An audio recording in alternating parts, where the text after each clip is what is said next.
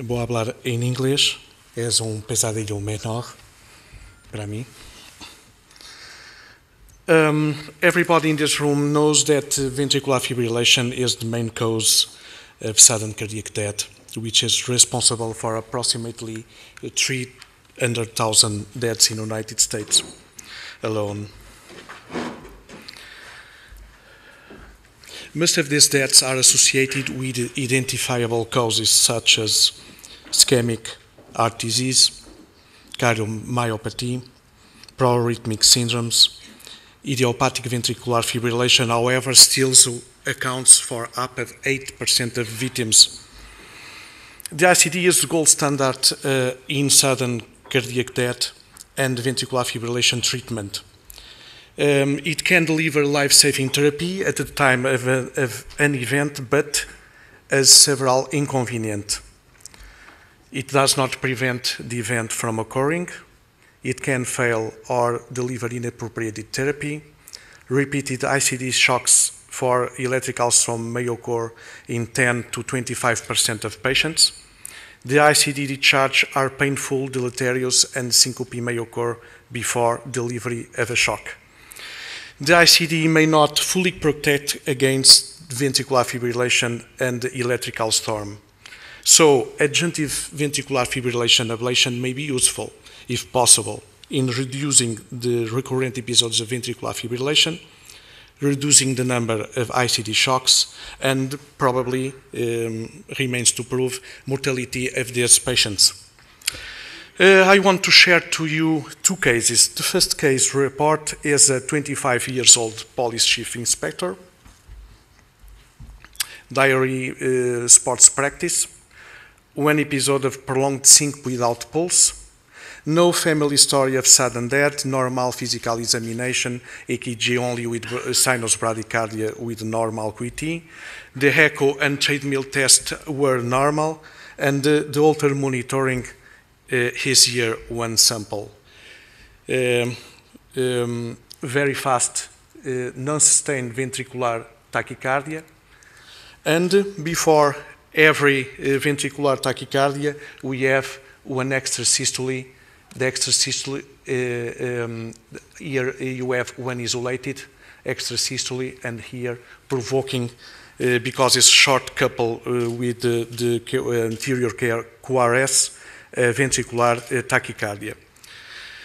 Okay, we performed the flecainide test that was completely normal, so Brugada was excluded, and we performed the epi study trying to induce something, but we could not induce anything, even with a very intensive stimulation. But also, we don't have any ectopic beats during the entire study. So, what to do next? We perform magnetic resonance that was normal, and also the angiography, coronary angiography was normal. What we should do in the epi study? Probably nothing, because we don't have one only extracyst during the epi study. However, when the ventricular ectopic beats are very infrequent, we can try to wake up these extrasystoles using pacing maneuvers or pharmacological maneuvers like isoproterenol or adenosine, pace mapping to try the perfect matching with the ectopic target beat, and also trying to localizing the Purkinje network is important as we see after. Also, to try to do it with a three-dimensional mapping tool. Of course, in this case, we need at least one extrasystole, because with that we could see in the 12-lead EKG by the orientation of the axis where is the axis of the extrasystole, so to decide if is a left posterior Purkinje ectopic beat or anterior ectopic beat, left ectopic beat, or if come from the right Purkinje system or even from the ventricular outflow tract. In our case, probably With this axis, we have one extrasystole coming from the East Purkinje system from the right. Returning to the case, the ICD was proposed, but in the while to implantation, because the patient needs to decide himself, cardiac arrest and ventricular fibrillation occurs. Electrical storm during the intensive care unit was treated with ventilation and sedation. The patient was discharged with an ICD, and 6 months later he had already one appropriate therapy. What should we do? To try ablate the ectopic beats during the electrical storm? It was a possibility, but after the admission the patient was very unstable and agitated. After sedation, the ectopic beats and the ventricular fibrillation episodes completely stopped, so we lose the opportunity to ablate. What we do in ventricular fibrillation, idiopathic ventricular fibrillation, the procedural endpoint is the abolition of all clinical ventricular ectopic beats. These ectopic beats are located by mapping the earliest electrograms relative to the onset of the ectopic KORS complex during the ventricular ectopy. But sometimes when there is not so many ectopies, during sinus rhythm, the location of the Purkinje network was indicated by a sharp potential less than 10 milliseconds, preceding the QRS in less than 15 milliseconds. You can see here two good examples. The second case report is a 26-year-old lady with normal structural heart, story of syncope and cardiac arrest in ventricular fibrillation 1 month before, palpitation since 6 years ago. She was discharged from another hospital without ICD and referred to us by her assistant cardiology. She had very frequent ventricular ectopic beats with right bundle branch block morphology and left axis deviation in 24 hours, Holter monitoring. So we performed EP study. The endpoint was, of course, the abolition of all clinical VPs. Is not a short coupling ectopy, but come from the left posterior. And we have here, we used the Carto system, however, it was not really necessary at all, only to put more radio frequency ablation around the place of the ectopy, where the ectopy was ablated. This is not a fusion, it is really the same QRS complex, and we have here the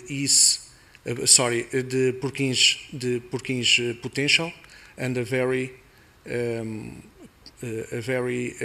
percocite ventricular signal. So when to ablate or try to ablate ventricular fibrillation is, of course, very difficult, but when there is electrical storm resistant with ventricular therapy, or where there is extra beats in a stable patient.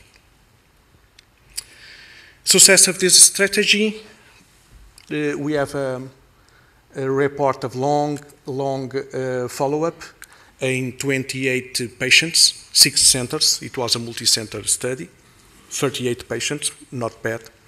Most published series in ventricular fibrillation ablation have reported immediate success rates ranging 81 to 100%.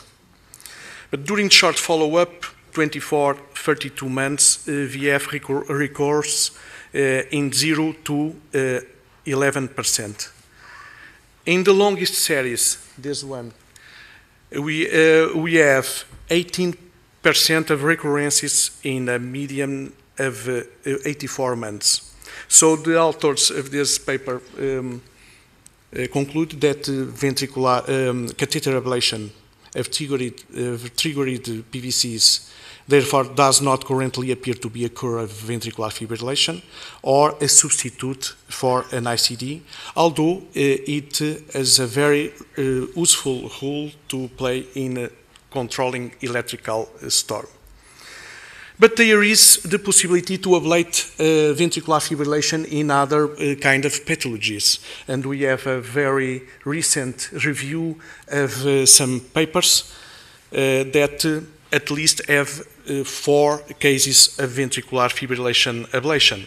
So the long QT syndrome is possible to ablate the ventricular fibrillation, Brugada syndrome, ischemic heart disease, non-ischemic dilated cardiomyopathy, cardiac amyloidosis, or after cardiac surgery or acute myocardial infarction. We have here, okay, you can see in the beginning, Assaguer with idiopathic ventricular fibrillation, but also with Brugada syndrome long QT with 7 patients. The target was the PVCs and the Purkinje system in both cases. We have here one case of long QT with a typical ectopy from the outflow left tract causing ventricular fibrillation. But very interesting is this paper from Nedmany. 9 patients with ventricular fibrillation, lots of shocks because of recurrence of ventricular fibrillation. And what was done, it was from the epicardium and from the endocardium, localize places of delayed despiralization. And Nedmany find that the anterior part in the epicardium of the right ventricular outflow tract has sometimes very low potentials and very fragmented potentials in this part, the purple color. You have here not only the purple color of fragmented signals, but also here very low, in the red, very low potentials. And we have here also sometimes of possibilities of ablation places, always in the epicardial site of the outflow tract. Interestingly, is that the patients before ablation has a very typical type 1 Brugada pattern, and after the ablation they don't have, or sometimes is a little bit delayed. The normalization is a little bit delayed on time. We have here also one nice paper from this guy, 2009, in post-acute myocardial infarction. Some cases very hard to treat with ventricular fibrillation. It's possible to have East Purkinje signals and ectopic beats from the posterior inferior region. Of course, in this patients is a posterior acute myocardial infarction. Also, one very nice paper is from Maroche in ischemic cardiomyopathy. He targeted the border of scar like we did in TV monomorphic TV, but trying to find some potentials, some Purkinje potentials. We have one signal, one example here from the same paper, potential in sinus rhythm, Purkinje potential in sinus rhythm, and before the ectopy. And conclusions. The main clinical use of catheter ablation at present in the treatment of ventricular fibrillation is to target and ablate the critical timed ventricular ectopic beats that are responsible for triggering the ventricular fibrillation episodes. Most of cases, these triggering PVCs appear to originate from this Purkinje system. Catheter ablation of the culprit PVCs can be very effective at reducing the ventricular fibrillation episodes and may be life-saving in cases of electrical storm. However, is not a cure from ventricular fibrillation. In addition, three-dimensional electroanatomic mapping system may be helpful in providing information on low-voltage areas and scarred regions, especially in patients with structural heart disease, which may be the sites of triggering PVCs. Difficulties with conventional mapping and ablation may arise in cases of recurrent episodes of ventricular fibrillation during the procedure. So, in these situations, identification of a substrate during sinus rhythm may be a very important strategy.